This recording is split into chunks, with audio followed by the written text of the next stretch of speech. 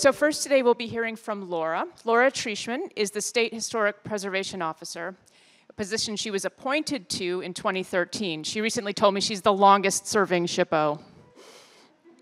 And as Director of the Division for Historic Preservation, she oversees a team of 14 workers, 4 Vermonters, on the national and state registers of historic places, project review for state and federal funded projects, rehabilitation investment tax credits, preservation and barn grants, roadside historic site markers, underwater preserves, and state-owned historic sites, to name just a few.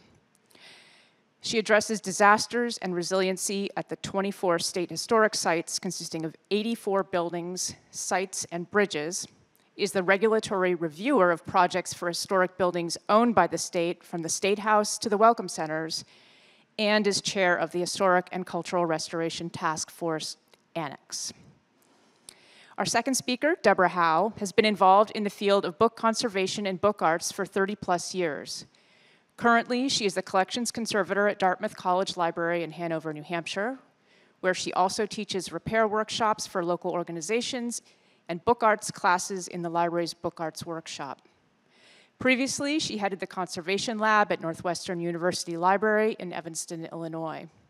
She is a regular attendee at the American Institute of Conservation annual conferences, and in her capacity as a teacher, she has taught classes at Columbia Center for Paper and Book, the Newberry Library, and the Paper and Book Intensive. She is a longstanding member of the Guild of Bookworkers and is on the board of directors of the Morgan Art of Papermaking Conservatory and Educational Foundation in Cleveland, Ohio. Thank you both. Laura, you going to start us off?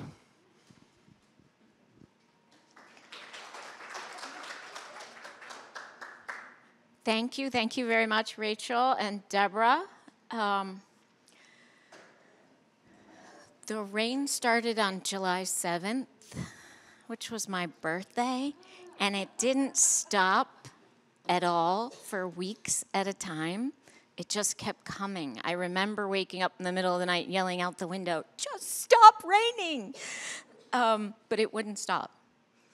We work in the Agency of Commerce and Community Development. We're housing, we're businesses, we're tourism and marketing. Our entire agency was told to stay put. We deploy usually 2 weeks after an event. While it was still raining on that Monday, the Commissioner of Building and General Services called me and said, "Where are you?" This was 6:30 in the morning. And I was like, "Well, am I on my way to Montpelier?" And she's like, yes, you are. I spent an entire week in Montpelier, up to my waist in water, watching what was coming out of basements, guiding and organizing things. And I have to say, this was learning on the ground, because I had no idea, days later, I would be the one running it all at a state historic site. The Justin Morrill State Historic Site was built in the 1850s. This was designed by Senator Justin Morrill. Bottom of a hill, ice pond up above. He built underwater channels to feed his crops and his cows and get water to the house. It is the bane of his existence, and I curse him all the time because, right, Fred? Everything drains down into the house. The house is constantly wet. For decades, we were just replacing the plaster every year. It would freeze in the winters. We knew we had a drainage problem. We applied for a Save America's Treasures grant, which we actually received to fix the drainage, and we're going to be closed next year as we rip up the whole site to fix this drainage. This is the only way we're going to be able to save this house. So water was constantly on our minds. We had our friends group run over to the site while we were in Montpelier and say, "Okay, everything's dry, it's great."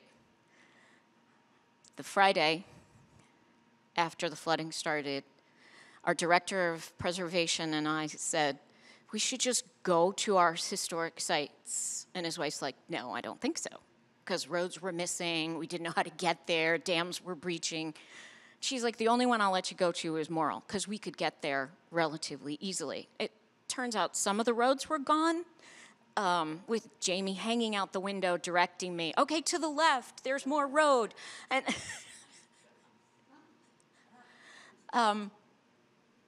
what happened here was completely unforeseen. We expected to get water in the main house, the homestead, because it's always damp. Water's always going down there. Rain's always coming in. We also got water at the Theron Boyd house, which was built in 1786 over in Quechee. Phenomenal resource that has not been touched since the 1820s.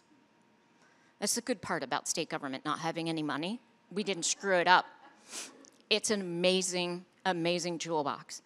Old Constitution House, pre-1777. You're getting the theme here. Everything really historic got hammered. We learned Old Constitution House in Windsor is actually in a floodplain. We didn't know that. And now they're like, well, you need to elevate it. I'm like, I'm sorry, what? So I'm fighting with flood managers on elevating that building. This is Vermont's first National Historic Landmark. There are only 18 in Vermont. This means a great deal to us. The story this property has to tell. So, of course, Jamie runs, Director of Preservation, runs to the homestead, and he's like, it's wet, there's water coming in, but it's not flooding.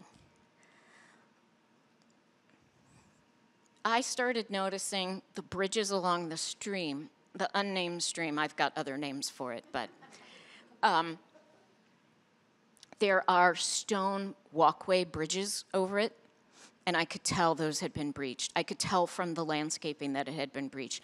On that Friday, I had no idea how badly it had been breached. And then, of course, the Education Center, which was built in 2007. I hate this building. I have always hated this building, and now I hate it even more.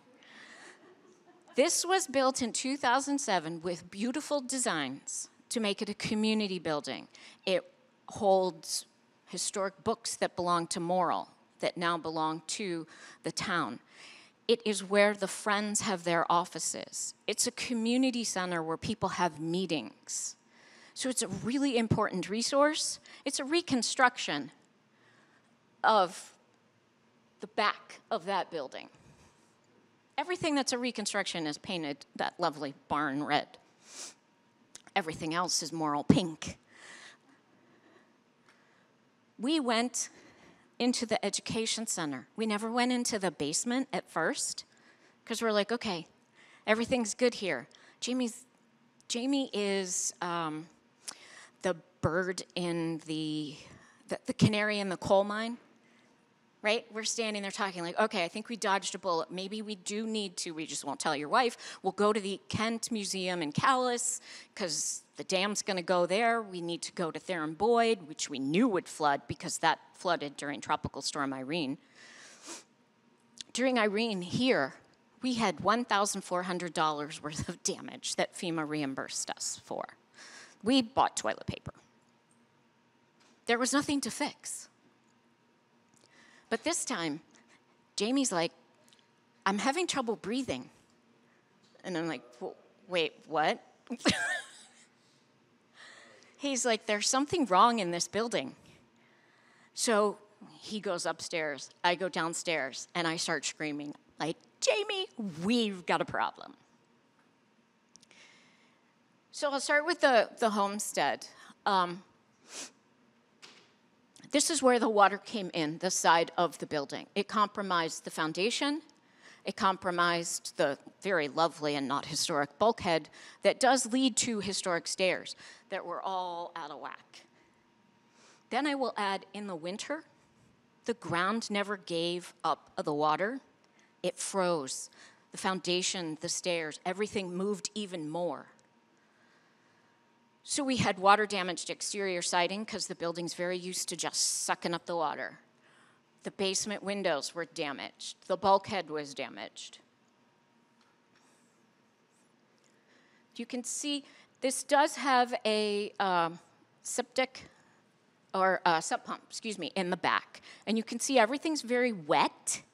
You can see part of the foundation bowing out. It's even worse now from the freezing. And it doesn't go back. And to repair this, we have to take the whole wall out and rebuild it. But how do we deal with this immediately, right? We had to get engineers to the building. Like, we can't lose this building. Then, as I mentioned, the unnamed stream. These are the walkways, gorgeous, but they stopped everything from coming down. We had trees, we had all sorts of damage coming through. When we finally, a week later, had our entire team at the site, we were looking for the drains that come from the education center over to this stream. Devin Coleman, who was the state architectural historian, stands 6'3". He had a huge broom handle, and he's pushing it along, trying to find where the outlet for the water is, hoping that it's just a clog, and that's why the education center is full. The broom handle completely disappeared because there was nothing underneath it. The water had just taken everything underneath. So he's yelling, "Stop!" And it's like freeze tag, and like what? So we had to block off. This is the beginning of a trailhead. People needed to be outside to enjoy Vermont, to remember why we live here, and just think about something else. We had people coming, and we kept saying, "This is dangerous, you can't walk here." We also didn't know how far the damage was, and we didn't want anything caving in because we knew cave-ins were possible. The week that I spent down behind the Secretary of State's offices in the parking lot on State Street, all of a sudden I'm like, where'd that hole come from? Sinkholes were happening in the parking lot as we were standing there all afternoon. So I just had visions of that happening here and losing a Vermonter in a sinkhole. My team likely thought it was me, so they had me in fluorescent yellow and a hard hat. So the beloved Education Center has many doors, thankfully. This is what we found. There's 3 steps down to the basement. The water was all the way up to the stairs. We pumped out close to 18,000 gallons of water. The one thing I will say is, don't be shy when you're in an emergency like this. Not only are you calling all your best friends, like Rachel, I'm like crying on the phone to Rachel, what do I do? And she's deploying people like Deborah and telling me what I need. But you also can't be shy for help. We called many people, we need this pumped out because we've got to get everything out of there. Everyone's busy. There's not many people who do this. I was calling in favors that weren't even my own, right? The first person I had signed this project to was just emailing. Well, I sent an email. I'm like, no, this is why you have a state phone. Use it. Then I got my most obnoxious staff person to start calling. And they showed up immediately. She also got us a dumpster that came at 6:30 in the morning. But you can see the refrigerator. And I can't tell you how many times during this flooding I saw refrigerators at this angle. At the Arts Council offices, the Welcome Center, Secretary of State. This happens. This basement has no way out. There is no drains. There are no windows. There is no sump pump. We had no idea how the water got in because it has a drain around it, like a moat where the water's supposed to go. Something was blocking it and overwhelming it. But we didn't know that.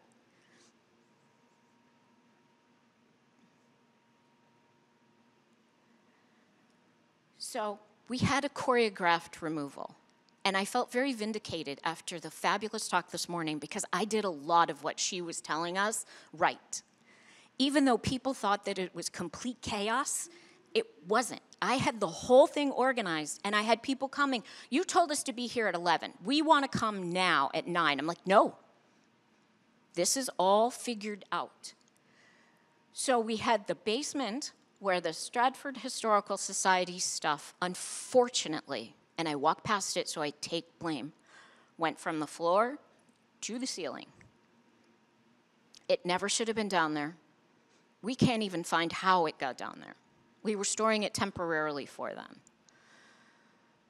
Then at 11 o'clock, I wanted the Friends of the Morrill Homestead to come because the basement, fortunately, the way it was laid out, the first things by the door were the historical societies, then the Friends, then our stuff. So I knew by having people come at set times, nobody would get in the way. We also had a buddy system, so everybody had a partner that they could keep eyes on. And it was always like, well, where's Elizabeth? She's right here. You know, where's Cindy? I got her right here. So we all knew where each other was. During the whole flood, we never went anywhere alone, which mattered, not only for emotional support, but for safety. We also had the first floor books. These are Morrill's books. These are books that belong to us and the town library. They were on the first floor. The first floor wasn't wet. But I was thinking, what next? We also had the second floor, which was the office space. I knew this building was coming out of commission. I knew nobody was going to be in this building for a while. We needed to understand this building. I've never liked the second floor. I'm very sensitive to spaces. And the second floor always bounced to me. And everyone's like, no, it's just the curved walls and it's all white. That's what's throwing you off. I'm like, okay. Engineers came and they're like, who built this thing? You can only have 4 people up on the second floor. It is not safe. And I was like, I told you this building was horrible. So we have what my father calls an all-skate. That means everybody's there. Everybody from the State Historic Sites, everybody from the Division for Historic Preservation, we were all there. The Friends, the Historical Society, the library, VACDaRN, neighbors, the seasonal staff. This is where we called everyone. And I don't care what you had scheduled for those days. The only person who wasn't there was the one that was on vacation. But otherwise, we were all there. We were all there every day. Long days. And people had assignments. I had somebody who was in charge of getting food because she was the one that would send emails to get help, right? You go get food because you're better at that. You figure out what people's strengths are, and it comes out in emergencies like this. You're in charge of getting the dumpster. You're in charge of getting the VACDaRN supplies up here, things like that. So we have 3 doors. The basement stuff that was wet was coming out one door, and it was with tables stationed for the 3 groups, the Historical Society, the Friends, and then us. Then we had the second floor was coming out another door on the other side of the building that was dry. This is where everything that was not wet was coming out. Thank goodness for Miss Rachel Onoff, because I was like, what am I going to do? I have got hundreds of thousands of historic books I need out of this building. Mold is going to move in here immediately. We already had mold in the homestead, so I knew I couldn't move them there temporarily. I needed them off the property. She calls the state library. The books are actually here. We got a U-Haul truck. They brought us boxes. We had everything loaded up into boxes, inventoried as it was going out, and it has been stored here ever since. And it's good because now this building's closed due to extreme mold. The second floor, as I said, had more books, offices, clothing that belonged to the Morrills from the 1850s to 1905. We also needed to get that out. We moved all of their furniture, we got all of their files, everything was taken out. Another door at the bottom of the stairs where the star is, so that it wouldn't interfere There were staging areas. There were people assigned to do certain things. And there's always got to be somebody in charge. While it might look like chaos, and it was, right? I'm not saying this was run perfectly, but I had eyes on everything to figure out what was going on and who was doing what and who needed what. You can see historic books. Some of these books actually have Justin Morrill's handwriting in them. He loved to write in his books and make notes. These are the books that helped him design his house, design his property. He was the first longest-serving senator in U.S. history. He was friends with Abraham Lincoln. He was a pretty important man. So we knew we needed to get these books out and stored. These books mattered, and half of them weren't ours. So we had responsibility for stuff that didn't belong to us but had been in the building. So again, it might look like chaos, but it was. So as I said, we had tables with the Historical Society taking care of things. Over at the far end, we had the U-Haul where the books were coming in boxes around them, being loaded up. Artwork that had been on the second floor was coming down from the other side, going into the front of the U-Haul or into our cars. All the clothing actually ended up here at the Vermont Archaeology Heritage Center, and it's still here. I'm afraid to move anything back. We brought out, these are archival documents that belong to the Division for Historic Preservation. We scanned those 8, 9 years ago. According to the rules of archives, we could toss these, and this was our opportunity. Probably 5% of them were wet, but we have them scanned. We have them digitally. We don't have to keep these, so we just got rid of them. That was the bulk of what was being thrown away. And then we had some books, unfortunately, that got damaged, that were wet. And so we laid those out away from the Historical Society so that things weren't getting mixed and confused. They were in the sun, drying out. They eventually went with Deborah Dartmouth and were taken care of. We also found some things that we'd been hoarding, right? None of this belonged to the Justin Morrill State Historic Site. And I kept saying, why is this here? It turns out that it had Chimney Point written on it, which is another state historic site. Didn't belong there either. It turns out it belonged to state parks in a building that they had gotten. They didn't want it, so they gave it to Chimney Point. Chimney Point's like, we're a tavern. Why do we have all this stuff? Send it to Morrill. Morrill didn't need it. We had Morrill's real china, so it was just put in the basement. So instead of boxing it up, I'm like, okay, who wants what?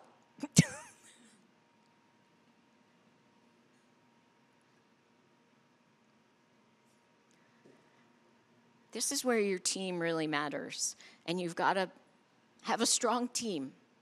They were bringing stuff up out of the basement, piles of what was going to be trashed that we actually went through before the dumpster showed up, so we knew what was in there. We knew what had accidentally gotten in there. I stayed right around this area because I was like, yeah, that can go. That needs to be saved. Put that in Elizabeth's car. Put that in my car. And we had the team, only certain people were allowed in the building because I wanted to make sure they were safe and you could smell the water. So here they are down in the basement. They look really happy, right? This is Jamie and Devin. We bought our own pumps after the initial water was pumped out. My feet were soaking wet. I put on my cute little shoes and I went down to check on them. Okay, let's have lunch. You guys ready? Let's get something to drink. And then I'm like, why are my feet wet? There's water rising. For 3 whole weeks, water kept coming back into the building. This is the line, this dark line shows you how high it got initially. but water kept coming in. It was seeping in right here at the corner. There's no other way to get water into that building other than through the concrete foundation, which was just sucking it in like a sponge. So we kept having to go back. We've got dehumidifiers and fans and all sorts of things happening in this building, and the two of them constantly pumping out water. Again, there's no drain, so they had to carry the water up the stairs and throw it out. What we found was the drain had trees in it, roots growing in it, because trees like water. Why not go right to the source? And the very small drains, I'm talking small, that went around the building were completely overwhelmed by the storm. There were rocks, there were all sorts of things in them. They are too small. This building, the engineer told us, was not built to design. It was underbuilt. They basically went to Home Depot, bought some pine, put it together, and then said, oh, you'll be great. This building was never supposed to flood, but this is the worst that we had. They dug up the driveway, and of course, you know, I've got 3 archaeologists on my team. You're doing what? You're digging where? You can't do that. Like, yeah, you need to take a holiday because I'm digging up the driveway. Within minutes, the basement was completely dry.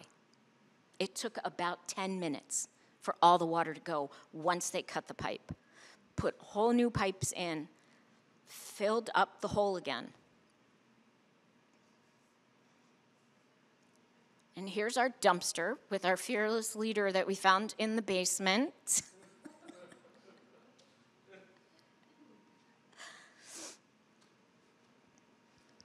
Our next step for my beloved education center is the mold remediation. This is on serious delay. So you need to plan ahead, but you need to know ahead is not tomorrow. We are well over a year out, and we have not gotten the mold taken care of. And that's because there are not enough people that do this work. The mold at first when they came was like, oh, it's not that bad. We'll be able to take care of it, and we'll get you in the queue. Then when they came back, they were like, oh, crap, this is a lot worse. But schools were getting ready to open, so they were all busy with schools. We're installing a sump pump in the basement. I don't care if this building was designed never to flood. I don't care if we figured out how to fix the drains. We are putting a sump pump. We are dry flood-proofing this basement. I am putting a metal door right where the water went up to, a big cage door that says, no, nothing. Nothing goes down here. Let it flood. We are elevating the HVAC that's in the basement, putting it a little bit higher. It'll still remain in the basement, but it'll be higher. And of course, we had flood alarms. They weren't working. The security system at this site has been a challenge for us from the start, and the flood alarms had been turned off. Why? This building never floods. There's no way for water to get in. And then at the Homestead site, we're actually going to drop our public assistance request with FEMA for the house itself. We're going to keep going for the stream and the education center, but it is just not worth the squeeze. The juice we're getting, they were like, oh, we'll figure out how much it'll cost you to fix all of that on your 1851 house. They came back with an estimate of $16,000, and I was like, I've already spent that just getting rid of the water. So it's just not worth it in this particular instance. We already have a drainage project, so we've got federal money coming anyway. We're going to have to reconstruct the foundation. And then we're going to have to deal with the stream restoration, which the stream feeds down to a tiny little culvert under the road that goes to another culvert on the other side that leads to a small little pipe, kind of the size of your dryer vent, that leads to someone's backyard. that's supposed to make its way to the river, but it doesn't. So the town had already put in their public assistance request, not realizing they had this undersized culvert. So we're going to work with them together to get this to be a much bigger culvert. So when this stream gets inundated, it can just go, and it won't go to this poor person's backyard. Did their house flood? Did their house? No. No, thankfully. What did we learn? No basement is floodproof. No basement is floodproof. Store nothing in your basements. I even remember giving the Secretary of State a wiggle of the finger as it was still raining and we were pulling stuff out of their basement, going, don't put anything in the basement. Let's lock the door. She's like, you're absolutely right. Our mistake. And here I did the exact same thing. I apologized to her. You have to go and monitor your interiors every time it's raining and then when things freeze. We have fantastic seasonal staff who live right in town. They are constantly checking these resources for us. And they are going into the flood-proof basement to make sure it does not flood. We also had a VACDaRN box brought up to us immediately. It was regularly stored at the Calvin Coolidge State Historic Site in Plymouth. So the site administrator brought it up to us. It was in the building. We were all sitting on these bins during lunch.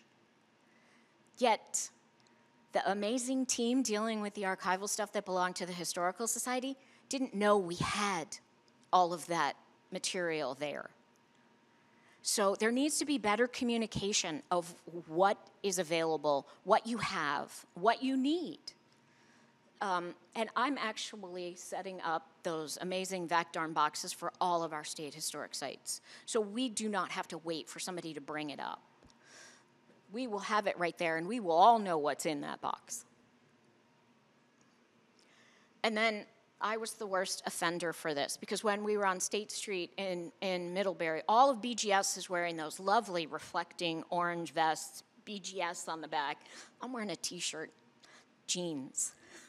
Our director of state historic sites, please put on a vest. Like, no, I'll be fine. Then as the parking lot started to cave in, he's like, put on a vest.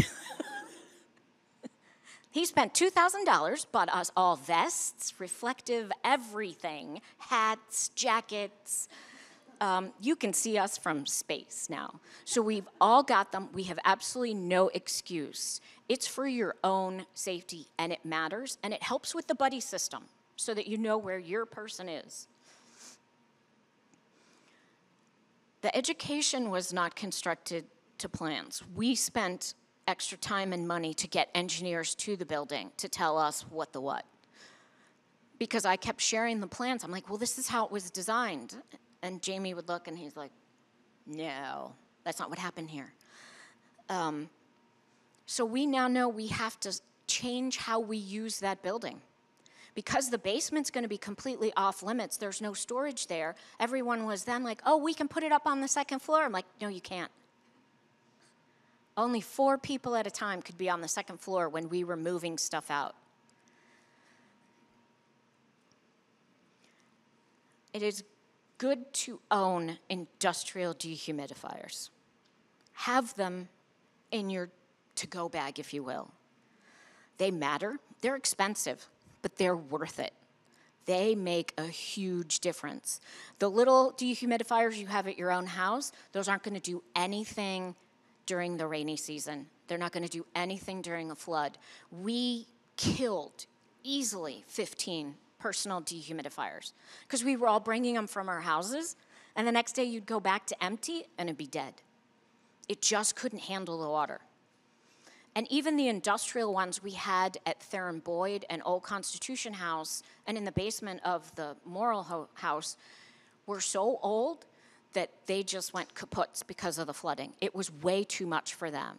So be totally aware of how old your equipment is. because that really matters. We had people showing up all over the place, and Rachel showed up just to give hugs, which was priceless. You know, I'm like, what are you here for? She's like, I'm here to hug. I'm like, yes, that's what we needed. It matters. Reach out to your community. Like we heard this morning, post it, ask people to help. Be overwhelmed that you have too many people, but have a plan of how to organize them, what people should be doing. What's your expertise? Okay, you can do this and be over here.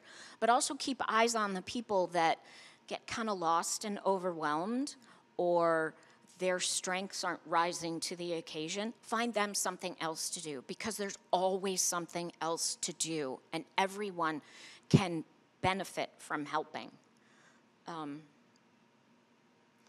We struggled. We kept the site closed for the entire season. We opened up our other sites because I was also having to worry about them. Some of them got inundated, the ones that are open. We lost some roadside historic site markers we had to go looking for. But months later, I was like, sorry, you lost your marker. You're going to have to wait till September. But the site is open this year. It's a great place to go. I encourage you to go, even if you have an eye on flood. Right? Go visit. We can show you the basement. Next year, it will be closed for the big project, and I'm really hoping this helps alleviate a lot of our problems. We should not have been surprised this flooded. We should have been surprised that the education center flooded, but we should have been better prepared. Why are there no drains here? Why are there really small drains for water? What's with this building? And when I said the second floor bounces, somebody should have listened to me, because the second floor bounces. It was not constructed as it should have been, which should have been our cue that the basement was going to flood. Thank you.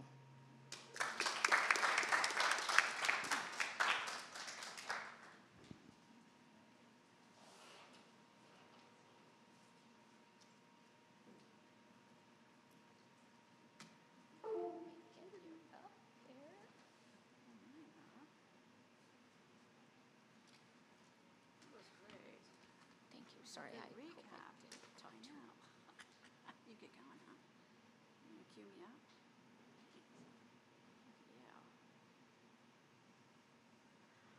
Yeah. Yes. So Deborah was one of those gifts that you get from Rachel Onoff. I was regularly in conversation with people at FEMA, National Park Service, because we also had to be in charge of what the state is doing. You know, when I'm driving home from a day at Morrill, and they're like, oh, we're going to tear all the buildings down on State Street that flooded. I'd have to do a UE and go all the way back to Montpelier. I don't think so. And helping all of you. So it was really quite a challenge. And I have to say, VACDaRN came and rose to the occasion to help, just as a comfort, just as an ear, and hear what we're saying, and then be able to take that apart, be like, I know what we do. We've got books, we've got wet artifacts, we have wet collections. We're going to call Deborah. She's going to take care of it. And her team was awesome. I just want to say, I'll just give a little recap since Laura is here. And so it was really interesting to hear her talk. Can you hear me? Can you hear me in the back? Yeah, a little better. And so to hear you recap this really sort of shifted my perspective a little bit. When I showed up to the, so how this all rolled out for us, Dartmouth was very generous and gave all of the staff essentially a volunteer day to go help with the flooding. And my coworker, Jamie Dalton, said, why don't us as a department, put ourselves out there to volunteer? And so I reached out to Rachel. Rachel was certainly the fulcrum point for Laura and put us in touch. And I think at that point, the missive was that the Morrill Homestead needed a team to come and help remove books from the library. And I'm thinking, okay, we could do more than that, but yeah, we'll help out with taking books and keeping them in order. So when we showed up, there was a huge team of people, which I think were those friends of the Historical Society, or maybe friends of Members of the Society. But mostly the Division for historic preservation. Right. So there was like a lot of volunteers like ready to help. And then at that point, and I soon discovered that like Laura was the point person. And I'm thinking like, you know, so, and she was, you held fast, I gotta say. You were like, boom. Because once we discovered that there were collections in the basement that were completely wet, I'm thinking, we need to switch gears here. And, you know, can we wait to get the books out of the library? And Laura's like, no. But it all worked out, and now it makes sense, you know, that the books need to be out. That was the first priority. I think Laura had excellent vision and the big scope. You know, I think that was probably, a super challenge to get that big picture out there because you had so much going on. And, you know, once the day got moving, and then I realized there were these different sections, and then I'll just jump in and I can take over here. But it was a building with many doors, because then we could have things happening in different doors. Right. And they weren't getting in each other's way. Yeah, I kept going to Laura, like, what are we doing? What are we doing? And you were great. All right, so I'm going to do both a little reading, and that was such a great talk today. I mean, really inspirational. Okay, let me get this going here. Where's the forward button? All right, well, as you saw, this is the education center, so this is where we showed up on that day. And this is our team unpacking the books. I'm going to move this over for a minute. Whop. And it was really great, you know, and the one thing I learned is, like, people show up, they want to do really quick. And so, like, people were, like, taping up boxes, things were coming off the shelf. I'm like, no, wait, slow down. And we were very fortunate to have a librarian who had actually done, like, a move and was really familiar with a numbering system and a labeling system. So we got different teams set up. One was like taping up the boxes, other people taking off the shelf, labeling where they came off the shelf. So I hope that they are labeled. I think those are the books that are here right now. Is that true? Okay. And then, as I mentioned, we discovered the items in the basement. And as Laura mentioned, they were in the basement because the Stratford Historical Society was undergoing a restoration. And, you know, the big challenge, you know, things were coming out of the basement really quickly. And because these different sections had been set up, all of the stuff from the Historical Society was coming into this one area. And Simone Pyle was there. And she is actually a volunteer, but she was the one who really knew the collections. And I gotta tell you, that is one of the hardest positions to be in, because some of the materials that came out of the basement were really moldy. I mean, saturated with mold. So the decision is, you know, do we really make the effort to save these, or should we just get rid of them because of the mold damage? And so she was really on the ground trying to decide, you know, the priority setting. And here you can see the pile on the right. You know, do we salvage it? Do we, you know, get rid of it because it's so far gone? And Rachel did show up this day, because I was in a panic, because I was trying to mitigate and try to organize things and get things separated into different subgroups. And Rachel's like, you know, it's okay, just, you know, focus and just try to save as much as you can. And I'm like, yeah, okay, that's what we're gonna do. Just like take a breath, take a moment. We did that. So the first day, we were really fortunate because it was a lovely day, and we had a breeze. Moving air was perfect, and it was lovely. It was kind of like a day like today, actually, in July. We had big pieces of plastic laid out, and the first line that we really focused on was getting things dry. We really wanted to get the photos dry.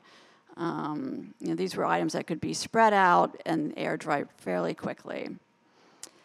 Another subgroup of material were photo albums and small standard diaries. These are small personal diaries that belong to individuals.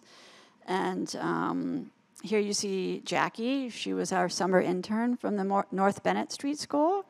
And she really did a great job. She slowed down. She focused on this group of materials. She wrapped all the diaries up because we knew we were going to take these back to Dartmouth and put them in a freezer. And on the right-hand side, she is taking photos out. Because the albums, I mean, these were, just imagine taking a book and plunging it into your bathtub and leaving it there for a week. I mean, this is how wet these things were. And as Laura said, these are the two guys who were bringing stuff out of the basement. I don't know how they did it. I kept looking at them going, oh my God, oh my God. They were just dripping in sweat. And here's our teams. Just taking a break, throwing out a smile. Then when we went back on the second day, unfortunately, the weather was not holding out, and it was really overcast. There was a drizzle. As Laura mentioned, the main room of the education center had lots of doors, and there was a large sort of barn door on one side. So we were able to open that and get some breeze. And I think we did have limited lights. It seemed pretty dark. I think there was electricity. Right. So we had was this the backup emergency lighting? So it was kind of dark in there. But again, at the end of the day, on the first day, we brought things inside, let them continue to air out. Simone was really focused on the photographs. She had brought these lovely little bins that she could file the photos into. We discovered slides. There was also film that I think Rachel took care of. So there were other things other than the photo albums. And here's just a scene, once you get a plan and you can settle down, you can kind of take a breath and slow down because the work is there, you're plugging through it. Here we are interleaving some of the photo albums with paper towels. And just everyone sort of working in their own little workstation with their tasks. So at the end of the day, I ended up bringing home 9 crates of material, and most of these were ledger books, account books. There were some printed books from the state, and the small miniature diaries. And here they are going into the freezer. And so, what you can freeze items, if you've got a lot of really wet, saturated items, when they go into the freezer, essentially it's buying you time. It halts mold growth, and it sort of puts the item in a dormant stage. And they could be in the freezer for an extended amount of time. So these were in the freezer all the way until February 13th of this year.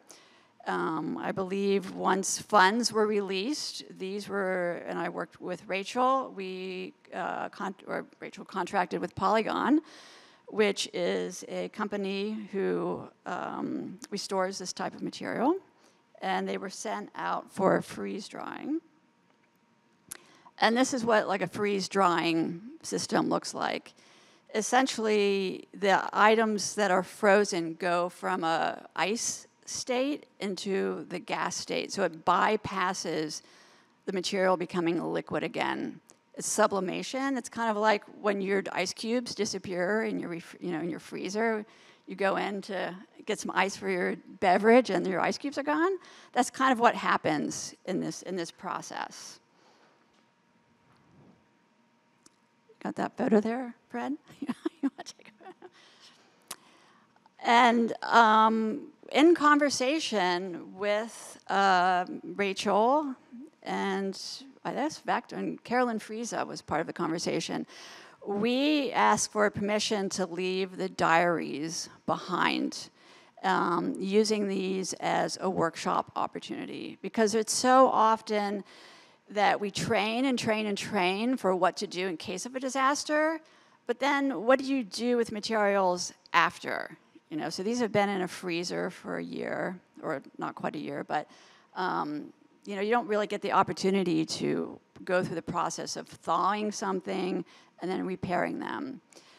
And so we organized 2 workshops. The first workshop, and there's Brad, was at the end of May, and we opened the call to local institutions. We got a nice response of participants. And yeah, I had never been through this process myself, so it was a learning opportunity for me. And we all got together and each started opening up and thawing out the diaries.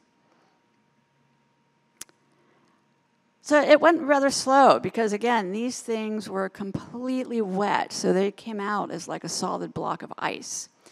And throughout the day, they relaxed. They did go back through the wet stage. And here you can see, I forget who that was, I can't remember her, but you can see pulling the pages apart. And just more, as the diaries thawed, you can open them up. We had lots of fans going all over the place just to get that breeze and that air going. Lots of blotters that were being changed. You put blotters in, they get wet, you put new blotters in. And because it was kind of a waiting time, we really took this opportunity to come together. And Carolyn Friesa of, what's her company, works on paper conservation down in Bellows Falls, gave a nice little recap of some salvage work that she had done in Montpelier and lessons learned. And Rachel gave a little talk about VACDaRN. So it was a nice little opportunity to step aside while the books were thawing. And here you can really see like the amount of blotter and really getting that moisture out of the books. There, and just another close-up.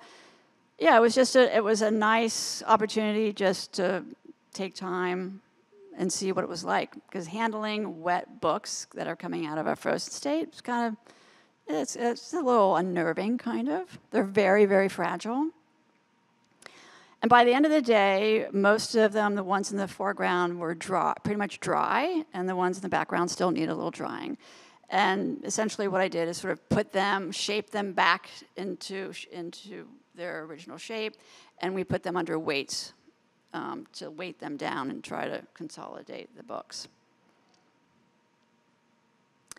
And so the next workshop was then to repair these items. So here you can see they have come out from under the weights. And the little slips of paper was the information that went with each of the diaries that Jackie had so thoughtfully, maintained with the original wrapping before they went into the freezer. And the repair workshop was mainly led by Joanna Pinney and Katrina Stiller, who was a guest for the week. They were both graduate students of the Winterthur program.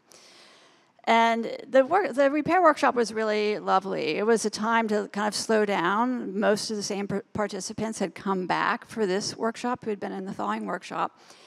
And because the books were dry, you could actually read them. And so it was really nice. People were reading little quotes and sharing the entries in the diaries with the rest of the workshop participants. There's that. And what I found was so unique with this material was because they had been so saturated, the water had essentially washed all the adhesive from the books. So what was holding the books together was no longer there. So the covers were falling off, the text blocks were intact because they were sewn. But most of the diaries had little pockets in the back, or they had laminated components. So all of that had been washed away, the adhesive. So it was kind of like a puzzle putting these back together. And then some of the adhesive that had dried, that remained, was kind of cakey. So we needed to clean a lot of that off. So here you see Patricia from the Maritime Museum kind of brushing off the debris. And again, we used wheat paste, which is a reversible adhesive. The Johanna and Katrina were great in placing out the steps of putting the diaries back together again, because sometimes you had to adhere one thing before you could do the next thing. And I think it was the first time that a lot of people had actually done some repair work. So it was, I think, a really good learning. Oh, there's Rachel in that picture, yeah. And then, here then at the end of the day, we have reintroduced moisture, a lot of moisture back into the diaries, but again, lots of blotter, lots of weight, and they all turned out really lovely for that. And then it was too bad, but I think the books that had been sent out for freeze drying came back like the Monday after the workshop. It would have been really great for the participants to see what the books were like coming back from being freeze dried. So what went out for the freeze drying, like I mentioned, were most of the ledger books. And here you can see we went through them. They were still pretty dirty. But again, the dirt was more like adhesive kind of residue. So we brushed everything off, wrapped them up individually in these little packets. And that's sort of the state that they were in that you see on the right. But what was also interesting, again, because the bindings were literally falling apart, it was really interesting from a conservator's point of view to see some of these structures of ledger bindings. Like the one on the right was really interesting with these leather tabs. And the one on the left had this really unique stitching. So we all made a model from that. Yeah, and some of the challenges, we felt in a rush. Laura was pretty insistent, this has got to be done in 2 days. Like, we don't have any, there was a time frame that we had to keep a track of. So we sometimes didn't follow best practices. Having the right amount of supplies. The mold, I think, for me was the biggest thing. You could really smell it, especially when we went inside for the second day. And not knowing priorities. Working with Simone, she was really under a lot of pressure. And not knowing, what type of materials we were dealing with up front. We didn't have electricity. And then the enormity of situation was quite a lot. But what went well? The state people, Laura and her team were just so well organized. It was just really great working with them. And, adapting to changes, things coming out of the basement. Good managing of volunteers, a lot of improvising. And the community really, I felt, really pulled together. Collective partnerships were established. And, we afforded learning opportunities for the salvage, with the diaries at the end. And Devin, who was an intern at the Maritime Museum, came to both workshops and wrote a blog, which is on their website. And I'll just read this. I just thought it was just a really lovely snapshot of, the impact of this. The recovered diaries told stories of people living in 19th century New England. The books, called Standard Diaries, were mass-produced by only a few companies and were designed to be small enough to fit in a shirt or pants pocket, with space on each page to write a brief entry for 2 days. The beginning pages of each diary had something like a miniature almanac. These pages were filled with information that the writer may need to reference throughout their day, from eclipse dates to interest rates. There was also a section at the end to help keep track of the finances. It was fascinating to see what was being written about in each diary. By that, I mean it was delightfully ordinary. Most books that have survived from past centuries are from people of great importance, whose lives were overflowing with historical significance. These diaries, however, had a striking resemblance to the life of an average person today. The authors of these diaries wrote about cleaning the house, visiting family, and dreading their chemistry classes. Our team also enjoyed finding entries from historic days. On April 15th, 1865, one author added, "News came, President Lincoln dead," to an otherwise ordinary entry. It is also important to note that these standard diaries were designed to be affordable, while made of good materials with somewhat decent quality. So I was especially impressed with their good condition after the thawing and repair process. So questions?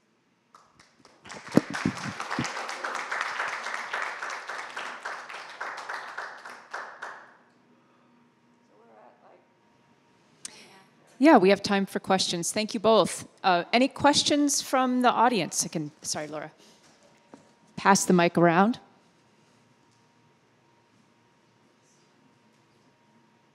Yeah, Callie. So with the diaries, I noticed that you didn't, would you have washed them first if you had distilled water on hand? I mean, you noted that the water wasn't contaminated, but... That was one thing that was to our advantage. The water was clean water. Sorry. The water was clean water, and that was one of the advantages.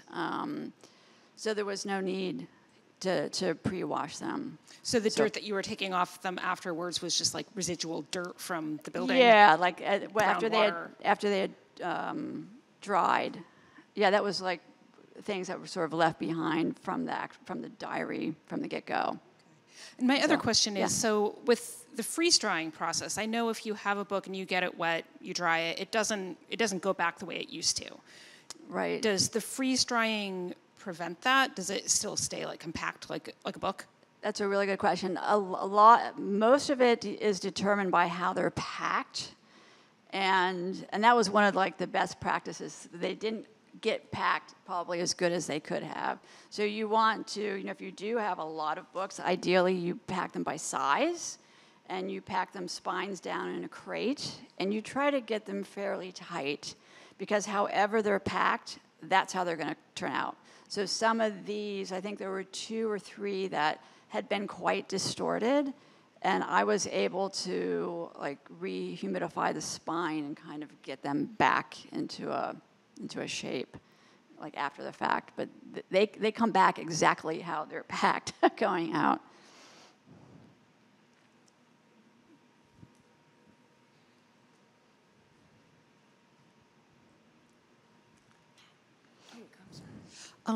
Is there any thought, since you've had a chance to look through a lot of these things, of trying to microfilm or scan some of them?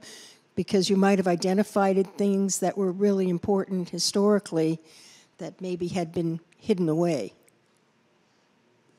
I happen to have worked on a project back in the 50 years ago at the Smithsonian to do that. I think the Historical Society could have done that with some of their stuff so that they had both. Most of the Friends stuff was related to their events that they were, for lack of a more appropriate word, hoarding from old events, and they would just keep adding more. And then our stuff was already scanned. And it was just sitting there for the 7-year time period before the state lets us throw it out. But the other things that were in the building were books, that Justin Morrill had touched and written in, and from his time in the Senate and from his time designing the House. And you can't really replace that the same way, but we've had conversations. Yeah, I was thinking the diaries. Well, we've had conversations to scan them so that more people can see them and experience them. And even during COVID, we had projects where we were transcribing them. And people around the country, here, take a chapter of this and figure out the handwriting and type it up. But yes, there is that opportunity. It's a funding and capacity issue. I'm just thinking that since you've identified it and you already know that they're in danger potentially in the future, it might be a good idea to reproduce them. Yeah, and that really does lie with the Historical Society because it's their material. I will say that one of the formats that we found at the very end of the day was an innocuous cardboard box that had 26 or so film cans in it, it's mostly 16 millimeter. Mostly from like the 40s. So I took those home, kept them in water. Fred helped get them to a vendor because that takes specialized expertise. Those are in the process of being digitized. As first go through a restoration process and then digitization. One of the things that VACDaRN was able to help Stratford Historical Society with and a handful of others was providing some funding for this work. It is not cheap. And I will say that Polygon is the document recovery company that the state has a contingency contract with. So we've gone through the process of vetting them, put out a bid to have requests for proposals from a number of different vendors, identified Polygon as the one we had initially, and we were in the process of re-upping with them that July. So they're the ones that we've negotiated lowest price offer for different services that they provide. We have to make it clear that the state does not pay for their services, but you are able to call upon that contract if you need it. And we opened it up so it's not just for state records and municipal records, but also can be called on and invoked by any historical society or other record-holding institution in Vermont. Any other questions? Yes, Fred.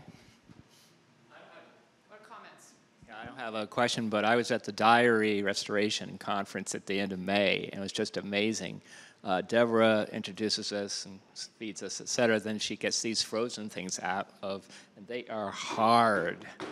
And she's coaching us. We all get our diary, and we use hair dryers to warm it up, and then Deborah says, "Okay, we'll watch a movie," and we came back, and it's opening up. By the end of the day, and we're putting paper and soaking up. By the end of the day, this diary is readable and ready to go to the next thing. And we're reading about the events of the day, and it was really cool.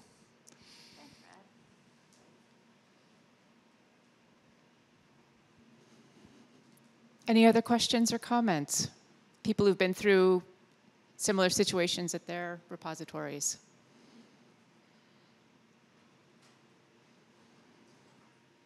Well, thank you very much. Please enjoy the rest of your day at the Day of Learning. The next event is lunch back where we started today, so we can make our way back down the hill. Thank you again.